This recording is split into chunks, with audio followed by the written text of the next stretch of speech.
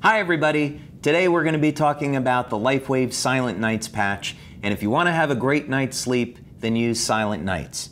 Now there's a number of locations that we recommend in our instructions, and the first thing I'll recommend to you is that the first week that you're using Silent Nights, use all of the locations that's in the instructions. That way you can find out which of the points works best for you. The other thing that we found out in our clinical research on Silent Nights is that about 50% of the people that use Silent Nights respond well to a point on the head, and about 50% respond well to a point on the feet. So let's take a look at 2 or 3 points that you can try.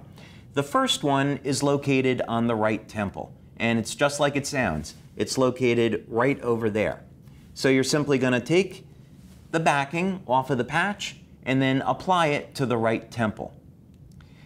Now, a second place that's on the head where you can apply the Silent Nights patch is at a pressure point just below the ear. And it's really easy to find. It's located right down over here. So you would simply apply the patch to this point below the right ear on the right side of the neck. Now, for those of you that would like to try applying the patch to the top of the foot, that's also a very easy point to find, and it is located in the webbing between the big toe and the next toe over.